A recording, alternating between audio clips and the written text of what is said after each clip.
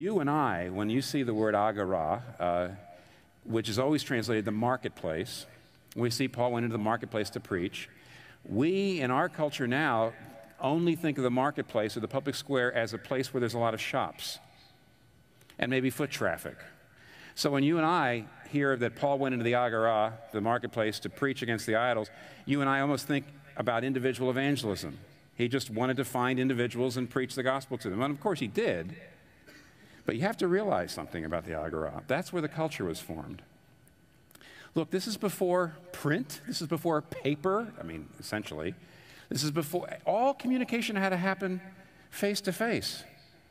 And therefore, the agora, the marketplace was the place not only where there was commercial culture going on, which of course is very important. That's where the business happened.